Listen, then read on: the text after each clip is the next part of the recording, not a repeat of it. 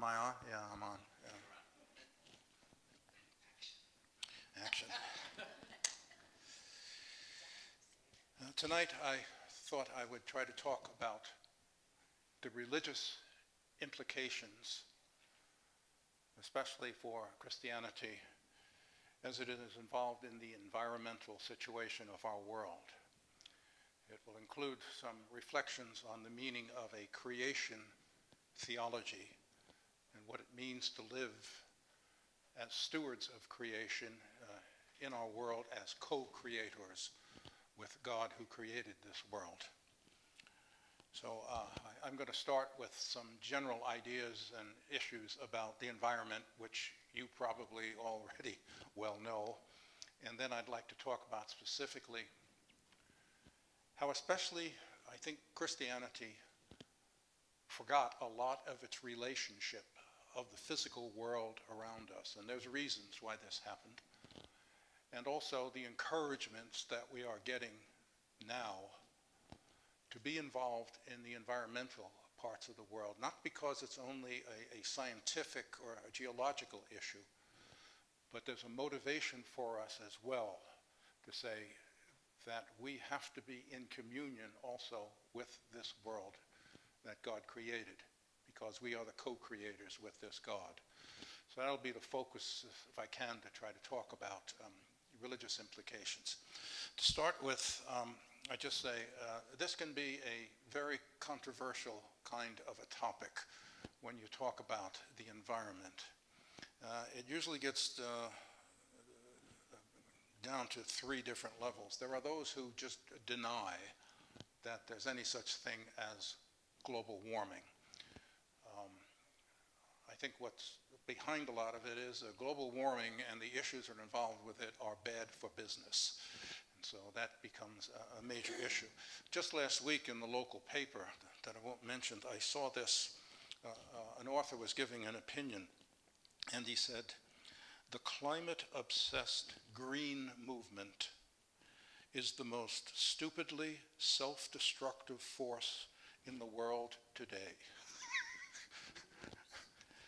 When I read that, I said, that is probably the most stupidly self-destructive sentence that I have read in a long time. I mean, it's just such a generic sentence, and it's just so overwhelming. But the author was trying to say that if you have to start not using toxic chemicals, and well, it's just going to kill the economy, and that was the reason that brought down the government in Sri Lanka. If you can go with that, I think that is what we call a leap of logic.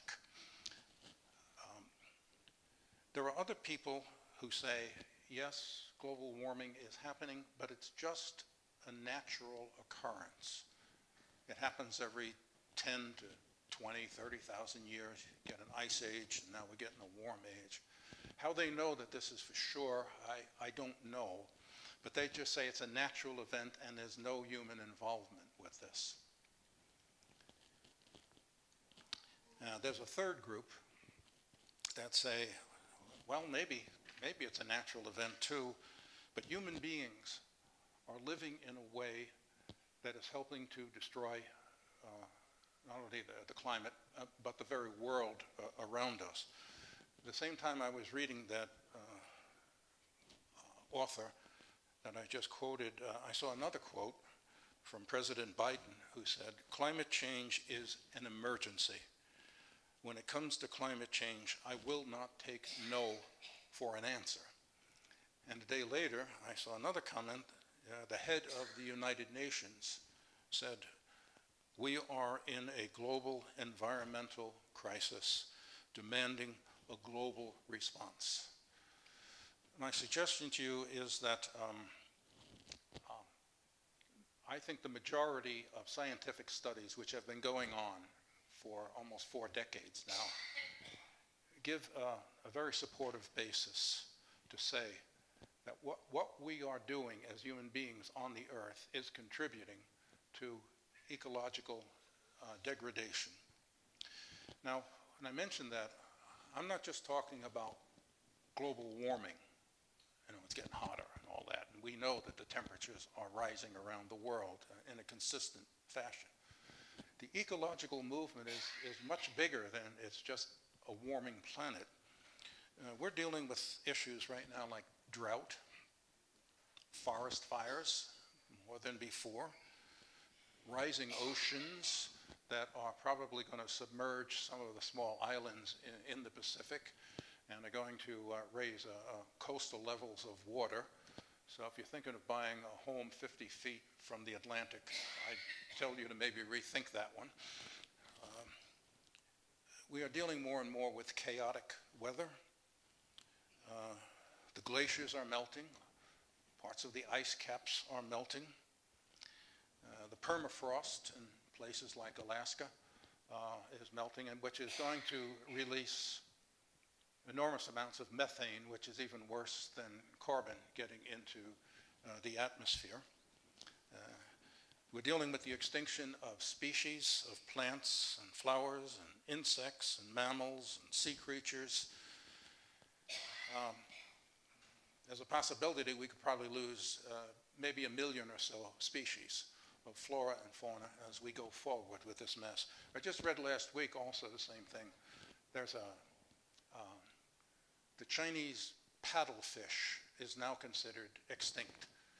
And you say, well, so what? Well, this is a fish that's been around since the dinosaurs. So maybe it had some right to exist, but it simply was overfished, and they built dams and it couldn't breed. The monarch butterfly is now an endangered species. And you think of all the species that really are endangered. If any of you have ash trees on your property, you know what happens when you get an invasive species and what it does to the environment. We're dealing with air pollution. We're dealing with oceans that are polluted. There's some parts of the oceans that are several hundred square miles that are just filled with plastic. The currents just brought it there. And there's river pollution with toxins. I think it was in Cleveland some years. There was a river so polluted it caught on fire. We're dealing with the loss of topsoil, which is going to make it difficult for the farmers to keep growing. We're dealing with toxins that we put on the earth, and we're destroying old growth and also rainforests. The president of Brazil has no problem with cutting down large parts of the Amazon, which are part of the lungs of the world and also help to absorb all sorts of carbon. So you can see in this kind of a look, it's not just we're talking about the world getting hotter. We're talking about business and politics and religion and carelessness and a rapacious attitude towards the earth as though we're the top species, so we're allowed to plunder the earth. I'll just give you a little example of this, how this thing goes. You probably know BlackRock Corporation. It's the largest investment group, a private investment group, I think, in the whole world. They deal with trillions of dollars. And in 2020, the head of it, Larry Fink, said, global warming is the most serious threat to the financial system in the last 40 years of its existence. So he sees global problems with the environment. And he promised a drastic response. He's going to ditch all sorts of investments that contribute to global warming and be transparent. That's 2020. In 2022, same guy, same company said, we reject woke capitalism, elevating the principle for us that investors should only agree to making profits. This firm wants fewer shareholder resolutions on climate change. These resolutions are not consistent with our clients' long-term financial interests. So you have a group like this that's investing multi-billion dollars, and they could determine whether it gets invested in stuff that's polluting or non-polluting. But the only interest is the shareholders and to profit making. And that's the problem. You start verging onto religious and ethical kinds of issues, because you say, is it the only purpose of a group, let's say multinationals and all of that, to make profits for the shareholders, which is important enough, but they also have an ethical obligation to the world around them. Half of the corporations who have pledged to work towards the goal of we shouldn't raise temperature more than 1.5 degrees Celsius if we want to try to maintain global warming. Half of these groups who have committed to work towards that goal have no concrete plans to do it. In 2020, if you remember, in the year 2000, there was a Paris Accord on the environment, and it was an attempt to say we got to start thinking about really global warming and the environment. 20 years later, we're still spinning the same wheels about this. And in 2020, 187 countries signed the Paris Agreement. This was, 2022, the Paris Agreement of 2020. And not one country is on track to make that reality of 1.5 an actual reality. This is one I really like especially. I hope you're not invested in this. 73% of ExxonMobil shareholders voted against trying to reduce any emissions at all. So you see what happens with this kind of a thing if you start talking ethics and religion and long-term kind of goals and sustainability and the possibilities of an ongoing creation. You're dealing with lots of people who don't want this because it's bad for business. Plastic companies will tell you they're doing everything they can to try to mitigate the amount of plastic is. I recycle everything I can. I just feel better about doing it, About 6 to 7% of recycled plastic gets turned into something that's a renewable kind of plastic. The rest of the stuff goes into the earth or it's burned. So the people who are really going to have the power to do something about this isn't me and my little recycling. It's the big corporations that decide maybe styrofoam, which takes about 100 years to dissolve, isn't the best way for us to take home the big dinner that we shouldn't have ordered because it's supersized. I think it's California now has decided that they're no longer going to allow styrofoam to be used, I think, in the state, which would be an interesting kind of an approach. So anyway, that's kind of the situation, and I don't have a solution to this thing all of a sudden, because if you come at the environmental issues, you can come from a dozen different angles. But one of the things I think that's been overlooked is the one I'm trying to address tonight. And what I'd like to say just now about this is, to some degree, Christianity lost its intimacy and its connection with the natural world, and we did this over a period of time. And I've just come across 3 reasons why this might have taken shape over the centuries. One is early Christianity, when it was becoming a larger and larger kind of a religion, it took on cultural, social, and even philosophical kinds of forms to exist. And one of the philosophical forms, especially the major one that they took on, was Greek humanistic philosophy. And that is a philosophy that is just very human-centered and individual-centered. So what happened is religion starts to take on that kind of an attitude where you forget the connection with a larger community, not only of others, but also the environment and the world around us. And if you think about it today, a large part of the general philosophy of life of a lot of people is me first, I gotta be me, watching out for number one, taking care of myself. And when we came to the church also, a big part of it was saving my soul. Just me, my soul, I'm taking care of it. I think a second thing that happened with after this, it's an over-identification just on the importance of the individual.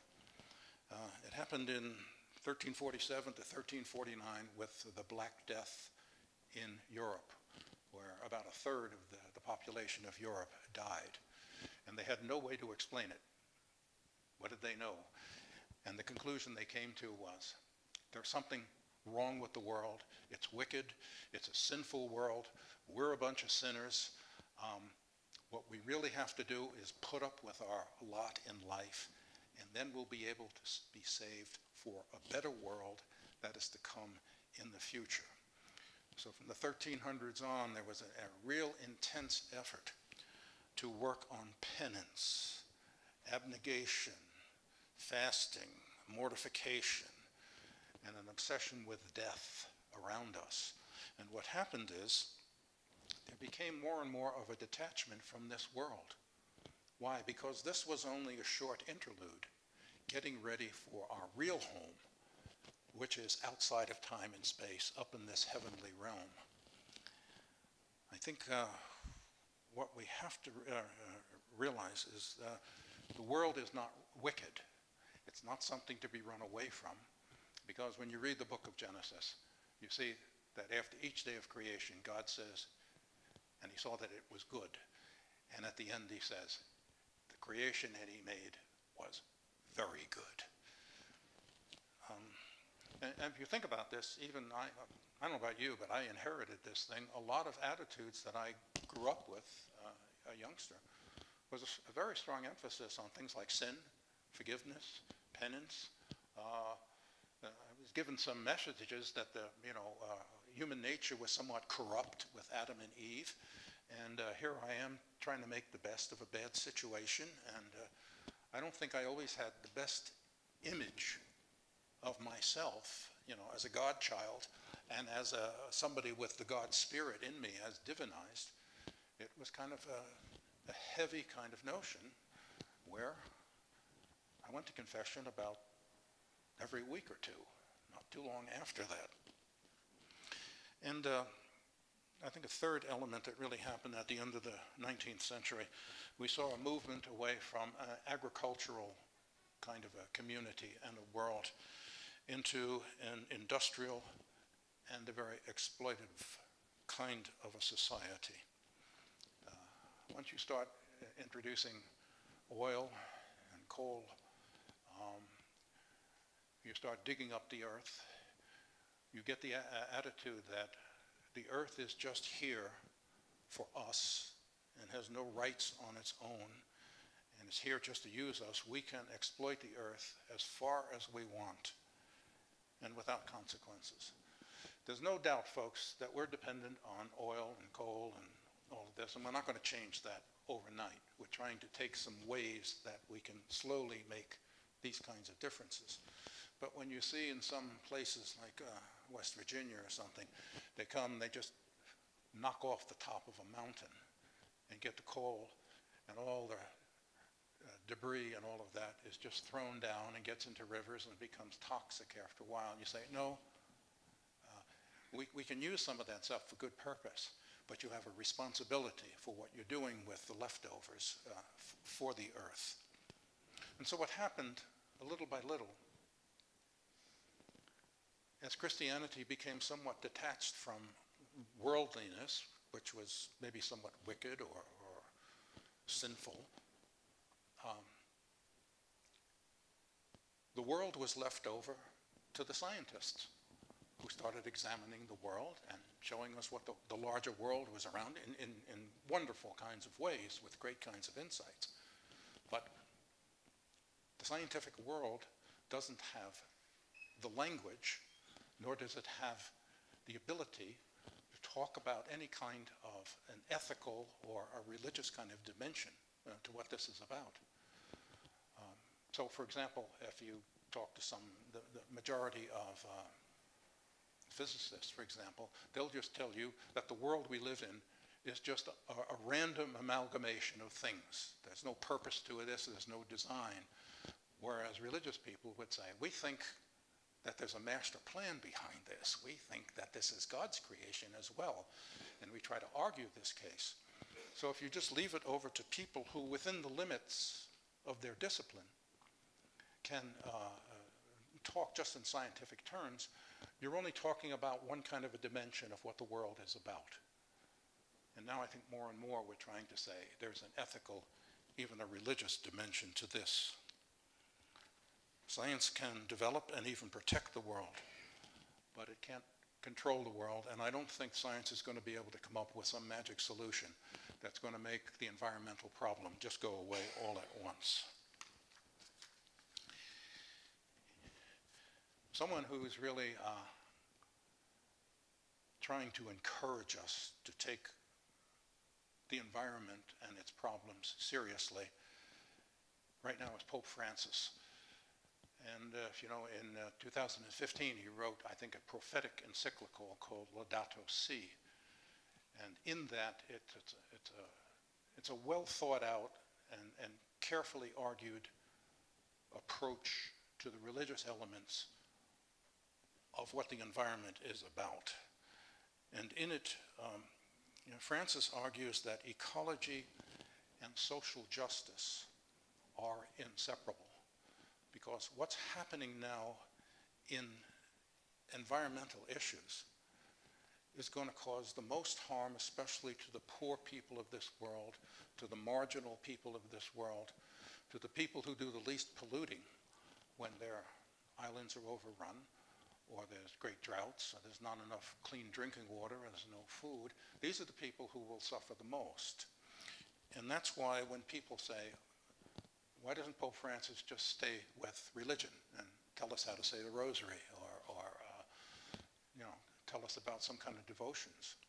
Francis's argument is this environmental issue is a moral issue because it most directly concerns the poor and the little people of this world. Francis has argued too that it is vain to try to argue just about the environment if you're not also, in a particular country, let's say, if you're not also talking about the implications of it on the people of that country. And for example, in the Amazon right now, which is being cut down, indigenous people who have lived there for centuries are now just being moved off the land. Or if they don't move, they disappear. And what happens, land that was theirs, that they used and cared for, now all of a sudden is being used and trees get cut down. They turn it into grazing land so we can raise more cattle, so we can eat more red meat all over the world. Or they just use it for some kind of survival farming, but the earth isn't strong enough to really produce anything for about more than a year or so people have to move on and cut down more of the forest. And Pope Francis thinks that these little people have rights, even if the big people in the business and the politics and all that treat them as just disposable parts. Francis is arguing for what he calls an integral ecology, where we recognize that people and this planet are one, and we are in a communion and a unity. People before him, I just let you know I'm in good company, you know, when I quote some of these people. Pope Benedict XVI denounced the destruction of the Amazon environment very clearly, and he spoke against the menaces against human dignity and the populations of the world, especially the poor. In 2010, he said, if you want peace, protect creation. If you remember, Paul VI was the one who said, if you want peace, work for justice. Benedict's version is, if you want peace, protect creation. It was interesting, even before him, both the Patriarch Bartholomew, who is really considered about the head of the whole Orthodox Church throughout the world, Greek and Russian Orthodox churches, along with Pope John, St. Pope John II, spoke of what they called an ecological sin that is taking place before us, and put it into that category, not only of our own peccadillos, but the big sins of the world. And even the World Council of Churches now rank, the World Council of Churches is mostly a collection and an organization that tries to speak in the name of mostly the Protestant churches throughout the world. And they rank ecology as a spiritual issue of importance. So the conclusion of this kind of stuff, when, I'm just quoting popes, is injustice, we cannot simply do what we want with the world. It's not ours to plunder. It's not much of a doubt that the industrial civilization that we're dealing with right now is ruining the natural world, and that has implications for our physical and spiritual future. The world is not simply filled with objects out there to be exploited. And that raises an interesting question. Are we as human beings the only ones who have rights? Or do non-humans also have rights? It's already been started, it's appearing in the courts just a little bit now. For example, do animals have rights? Well, it's debated, back and forth. But is there a right to old-growth forests, that have developed over centuries and on? We're not used to that language because everything has been individual and human, and we're the top of the creation. So we look at the other things as objects to be used. But what we're doing if we treat other parts of the planet as simply objects, I think we're working against justice and an ability to see ourselves in communion of something that is far larger than us. The future is about a sustainable society. And folks, I'm not here as a tree hugger or just saying this is just all about tree hugging. What I'm talking about is what's involved with this as the future goes on are big issues of peace, of justice, of poverty, racism. And if you find out where some of the most polluting oil centers are and refineries are, very often they're dumped very close to neighborhoods of poor and people of color. It was just a way, it just became just, well, we'll just dump it there. And even in the environmental issues today, as a moral kind of an attitude, they take up that kind of a racial issue as a problem. This is going to this is when you get to the hard part when you talk about business. And business will be slow to change because they're interested in profits. And they're not quite sure if they really have a responsibility to the larger society. Francis argues that there's a possibility that there needs to be a change in consumerism. All the stuff, the surplus of stuff that we buy, and the purpose of it is to get you, even if you don't wear it out, to give it away or throw it away so you can buy new stuff. And you can have more stuff in your closets. Francis is wondering, when is enough enough? And what happens with this, the businesses that just keep going on to provide us all the things that after a while they convince us we need. We have to have this, and life won't have meaning without it. I'm not against nice, folks. I'm not against nice. But there's got to be some point where enough is enough. Francis also indicates that a major place where this is going to take, difference is going to take place is in politics.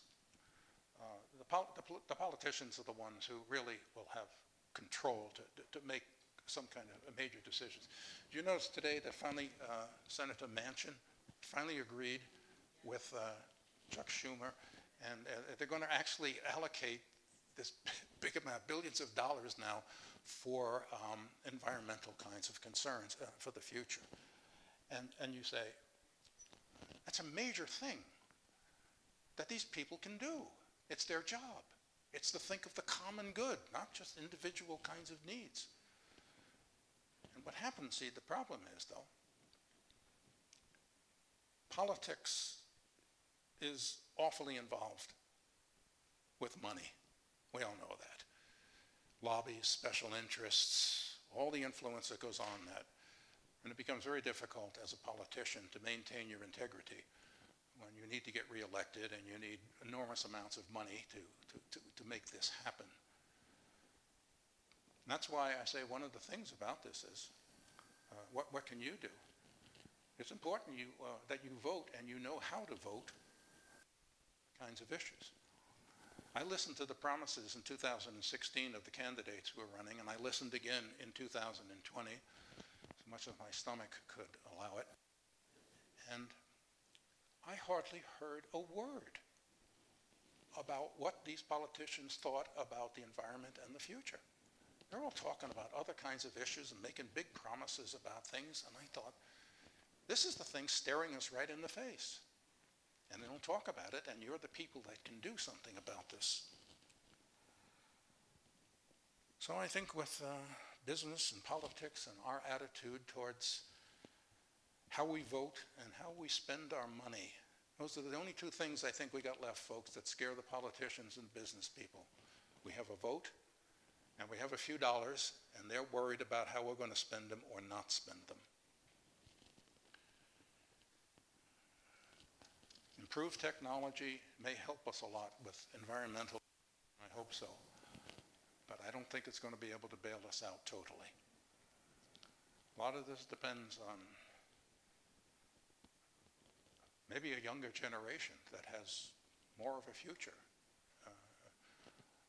That's what Pope Francis has asked. He said, what kind of a future do you want to leave to your children and your grandchildren? I'm going to be dead before, this really gets into, chaotic kinds of crisis. But I worry about my great nieces and nephews, what they're going to have left. So it's, and what really struck me at one point, several years ago, a little 16-year-old girl had to cross the ocean in a sailboat, Greta Thunberg, and she came to the United Nations. And she told off the leaders of the world. She said, we're tired of you. This is our future, and you got to do something. And we demand it. The 16-year-old kid had to come over and shout in the face of these people. Because somebody like that, this kid is saying, I've got a bigger investment in the future than you folks. I've been worried about the environment since late 70s and certainly in the 80s, and I've joined all the groups, environmental groups, and I do that kind of stuff. And I've told my nieces and nephews and my great nieces and nephews, in the future, when you're yelling and shouting and say, why didn't you people do something? I want them to be able to say, well, Uncle Richard tried, he was trying to do something, and so I'm trying to leave that as my legacy of that. There's a lot of other things they'll point their finger at for me, but that's not going to be one of them.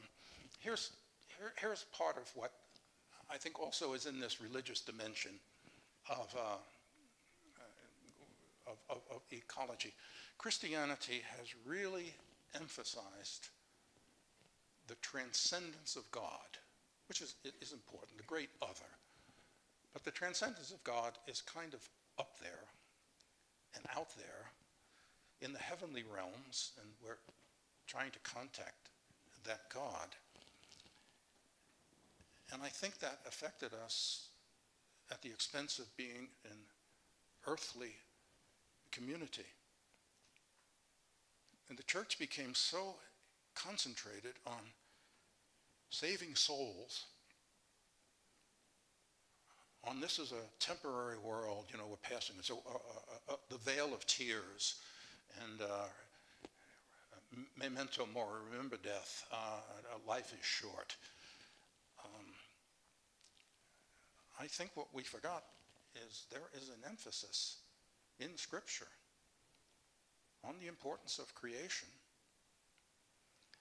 And when you think of creation, it's not just that thing that happened back there a long time ago. creation is ongoing. The creation is still taking place.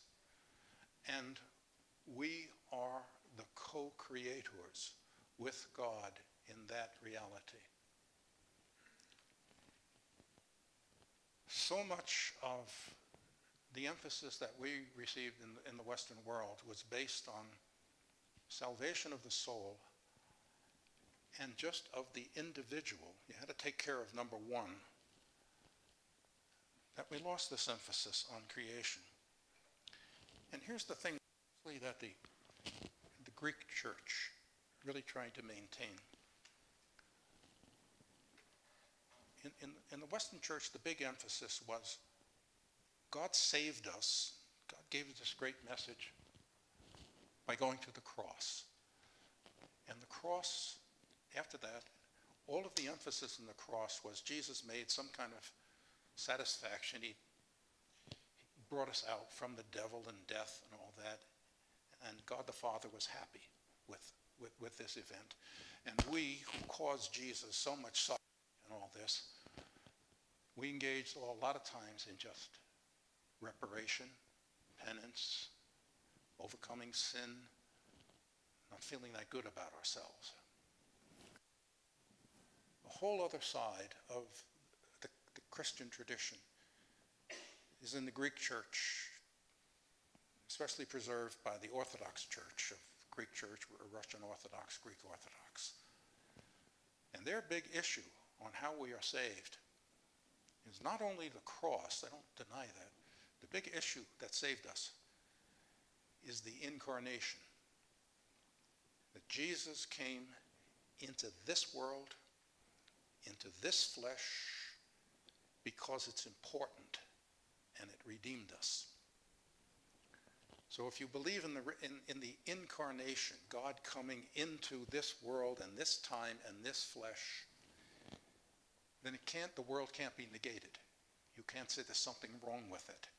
In fact, what happens, the incarnation plunges us deeper into the world and our own humanity, and a humanity as a community in what the creation is about. The Greek Orthodox Church, what they did is, instead of putting all the emphasis on how salvation was a response to God, it's what salvation did to us, how it deified us, how Jesus taught us. Instead of satisfaction, the Greek church emphasizes, you've heard the word atonement, the atonement. It's at one meant. It's an attempt to try to say, even what salvation is about and what creation is about is to make sure that we can kind of bring things into some kind of a unity and a harmony. And part of that tradition is also to say, even if Adam and Eve sinned, and it's to bring us through the incarnation to a greater and greater appreciation of our own humanity. We're not all that bad. Now, if you look at it that way, then you're saying we're not just worried about otherworldliness or trying to make sure God is not too angry at us or just my individual salvation. We're trying to develop some kind of an ethic that's intertwined with social justice and environmental ethics. You know, we have a lot of emphasis on ethics, things how but there's very little. It's starting to be written on now on the ethics of biocide, how we're killing the life forms around us. The ethics of ecocide, how we're ruining the earth and killing the planet. And there's no doubt it's happening, folks. And what's compounding this issue, it's going to make it even more difficult, is the world population is increasing dramatically. They tell us that by 2005, we're going to have at least another billion or more people on this planet. That's more food and water and shelter and more people doing whatever they do to try to survive. Vast forms of migration. You can imagine You can imagine some of the wars that might start in the future with people saying, I have a right to go to some place that maybe has clean drinking water, and the people there with their shotguns are saying, no, it's my drinking water, you can't have it. That's where we're going to get into these environmental kinds of ethical issues as well.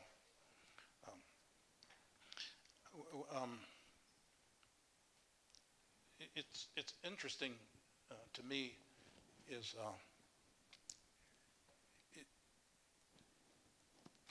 St. Paul indicates to us that there is a sacred dimension to the earth. We either think of it, we can plunder it or use it, or say there's something sacred about it. St. Paul said at the beginning of his letter to the Romans, I'll just see if I can, he's talking about whether or not the so-called pagans, people who had yet converted to Christianity or hadn't followed any kind of a religion, whether or not they were guilty or they just didn't know what was going on. And Paul says, the wrath of God is indeed being revealed from heaven against every impiety and wickedness. For what can be known about God is evident to these people because God made it evident to them. How so? Ever since the creation of the world, God's invisible attributes of eternal power and divinity have been able to be understood and perceived in all the things that he has made. As a result, these people who do not accept God have no excuse, for although they knew God, they did not accord with the glory of God and give him thanks. This is part of Paul's argument, even before you get to scripture or anything. You look around the world. You've probably done this yourself at some point, haven't you? You've been on the mountaintop, watched the sunset, been in the woods somewhere, and you have this experience of otherness or more or things that go on. Any mother who has held her newborn in her arms and looked at this creation that goes on. Mothers all tell me they trip out. They're somewhere else when they're dealing with this, and they say it's such a moment that they can't even explain it. It's a moment of bonding and unity. And Paul's argument is there's so much around us that gives us indications in the world itself of beauty, the connectedness, nature, and all that. We all know that level even of nature lifts us up almost to levels of awe and reverence and worship. You can finally get to scripture and the other kind of stuff, but lots of people just know it themselves from what they've experienced in the world. So the world, I think, is sacred. And in all of its physical dimensions, I think you can say it is also sacramental. They tell the story of there was this missionary, and he went to the Maasai tribe in Africa, and he was trying to explain to them the 7 sacraments. And he explained it to them. He's saying, now look, there are these things, and we use a lot of material things. Like we use water for baptism, we use food for the Eucharist, bread and wine. We use oil when we anoint. When people get married, they come together as a bodily couple. We use words in our life and experience. It's all very earthy and experiential, and God has decided to especially work with these 7 physical, material kinds of things. And the Maasai chief said, well, if that's true, I should think there should be about 7,000 sacraments. Because if you think about it, the other ways outside of just these 7 that we talk about are also ways of the physical ways that communicate a grace to us through just even their physicality and natural existence. So part of this thing is to get into a communion, a reconciliation, not only between God and human beings, but between human beings and the world around us. When you start talking this language of does the world and beings in the world, do we all have rights? Does this world have a sacred dimension to it? Is it sacramental in its own ways? Does it teach us about God? I think you can make a strong case that it does. So when Francis talks about the religious dimensions of this, he's basing himself on forms of theology. And I think one very important part of it, of course, is the incarnation. If you believe in the incarnation, that God didn't ignore this world, but actually came into it in time and history and physicality, then you're talking about some sacred dimension of the whole world and who we are. You know, in the morning, we get together and we say morning prayer. We read the Divine Office, and it's a lot of Psalms that you read for morning prayer. And I would say in the last month or so, there's been stuff in the Psalms that's just been leaping off the page at me about, God controls the seas, and God controls the mountaintops, and God gives it rain, and all this stuff. And I'm thinking in there, what we call our Old Testament, there's all sorts of indications that God is connected with all of these kinds of natural things that are going on. I just want to read one little part of it. It's Psalm 65. This is one of them that kind of jumped off the page. You, God, you visit the earth and water it and make it abundantly fertile. God's stream is filled with waters, and with it you supply the world with grain. Thus do you prepare the earth and drench plowed furrows, and you level their ridges. With showers you keep the ground soft, blessing its young sprouts. You adorn the earth with your beauty. Your paths drip with fruitful rain. The untilled meadow also drips. The hills are robed with joy. The pastures are clothed with flocks. The valleys blanketed with grain. The valleys cheer and sing for joy. Can you imagine it? Valleys singing and cheering with joy because of all the things, that they can bring forth. I'm suggesting to you that our reflections on what's happening in the environment, to which I'm sure you're all attuned, it is important. I'm just trying to say also, there's a motivation for you in the fact that the care of the earth and the planet around us is motivated by a spiritual dimension, as well as what we're going to do with a scientific dimension to this. I'm going to quit and see if you want to have any questions or answers, but there's one other thing I came across which I just have to read to you. It's short. It's from Elizabeth Barrett Browning, the author, and she says, "Earth is crammed with heaven, and every common bush is afire with God. But only the one who sees takes off one's shoes." And that's what we're happening slowly with seeing and taking off our shoes. Okay, guys, if you have any comments, questions, objections, reactions, criticisms, evaluations, now's the time to speak up or forever hold your peace.